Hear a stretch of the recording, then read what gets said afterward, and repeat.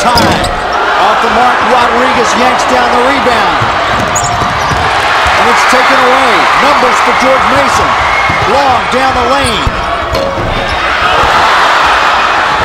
Morrison, and he's fouled.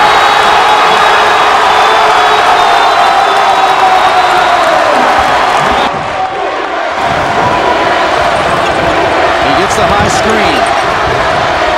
Inside, pass overthrown. Morrison has it. But he can't shoot the three. Now Hancock takes it all the way. What a shot from the freshman Luke Hancock. The Patriots by 2.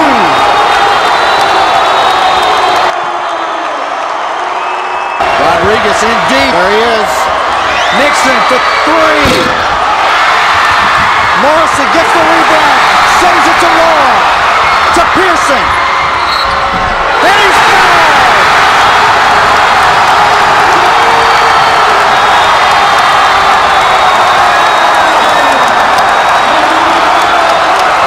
The Patriots on a 4-0 run, perhaps a 5-0 run as Luke Hancock led the way. VCU down 5. Deep 3 for Burgess. This is everything Birdsong has it, and that will do it. George Mason rallies from a 15-point second-half deficit to defeat VCU by 5.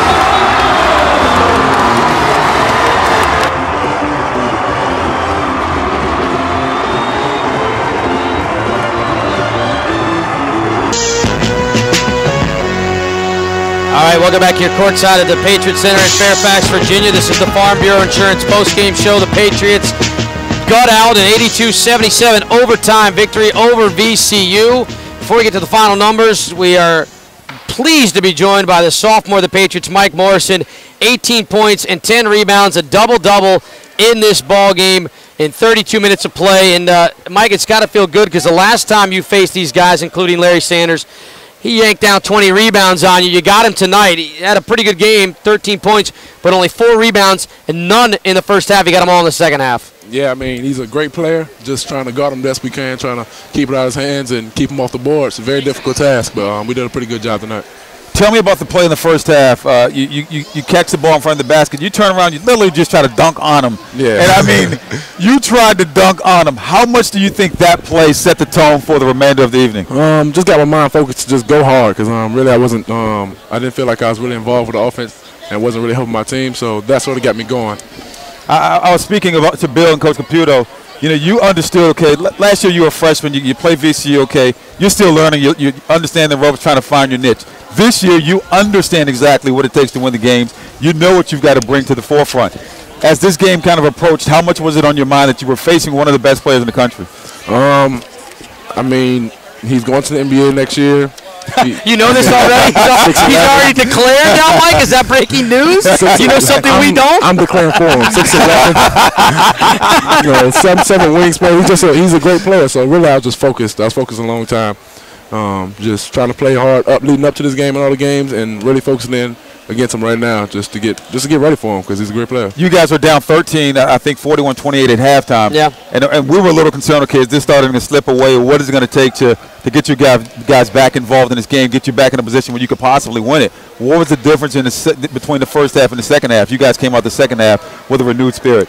Well, first we had to get settled. We had 9 first half turnovers, I think, and it was 9. Yeah, we weren't settled at all. We were throwing it away. It wasn't necessarily the pressure. It was just us not executing how we wanted to, a little jittery. So we calmed down, and Coach always says, just be focused and get a good start at the beginning of the half. So we didn't do it right away. I think they scored the first 4 points or something like that, but then we just got it going, energy. You had, again, a nice night, 18 and 10, a career high in points in 18.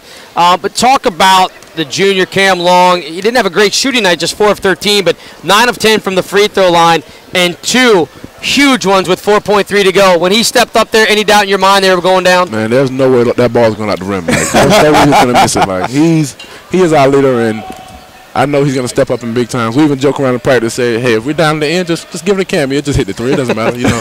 So there was no doubt that he's gonna come through in the clutch for us today. This seemed like today one of the more, albeit, you know, I think the snow probably affected some of the attendance.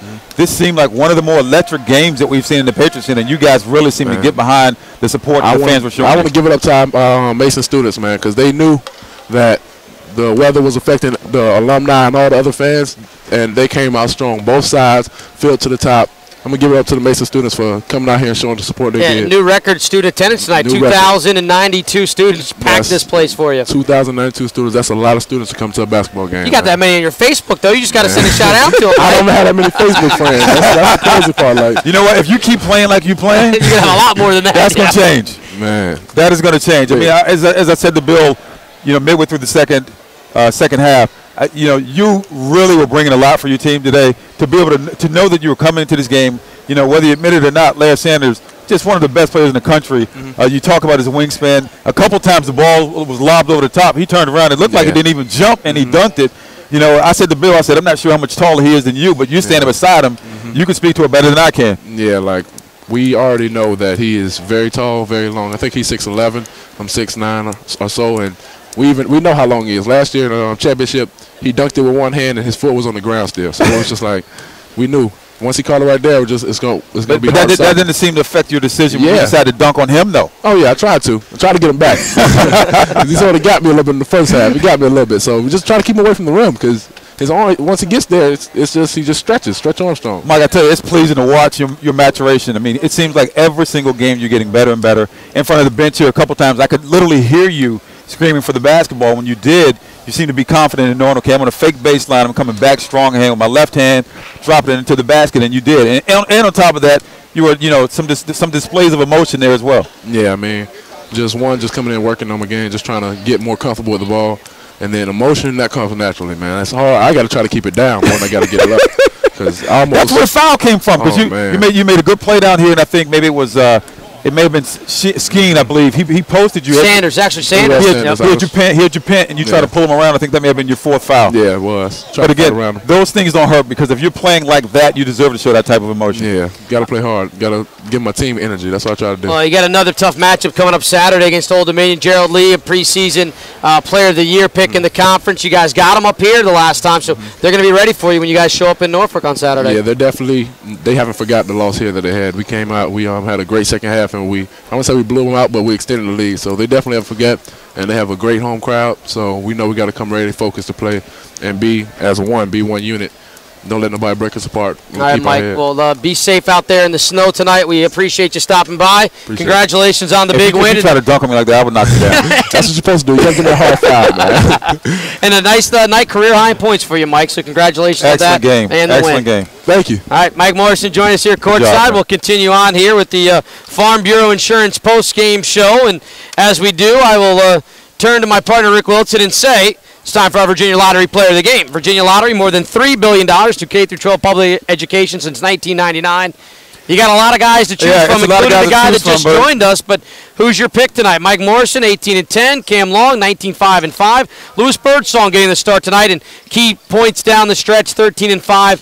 Where's the pick go for Rick Wilson? The biggest challenge to me prior to the contest, it's like you got to have a win somewhere. You can almost expect that, Cam Long's going to bring it. He's been playing fantastic basketball this season. But I think the scary part, which you didn't know which way that kind of pendulum would flow, was whether Larry Sanders would just have a ridiculous game and Mike Morrison wouldn't be there to combat that, or you get what you got today. Mike Morrison stepped it up. He just joined us here, obviously, for postgame. 8 of 10 from the field, 10 rebounds. Sanders fouled out of the game. Morrison continued to play before getting his fifth, 18 points in the contest. But, I mean, I just can't imagine what it would feel like, knowing that you're stepping into an arena and you're playing against this guy. Yeah. And as you heard from Morrison, the utmost respect that he has for Larry Sanders, but I think that player of the game, Mike Morrison. That's going to do it for our broadcast tonight. A wild one here in Fairfax. Thanks to everybody involved in it. Our on-site engineer, Jeff O'Beer, my partner, Rick Wilson, back in the studio, Tim Murray. Tim, be safe driving home. We're sorry that it went to overtime. I know Tim said, can we do a quick game because I got to get home. So I apologize for the overtime, Tim, but thanks for hanging out and keeping us going. One final time from Fairfax at the Patriot Center. George Mason in overtime gets the victory over Virginia Commonwealth. Your final 82-77. I'm Bill Rowland. You've been listening to George Mason Basketball on the Lippler Sports Radio Network.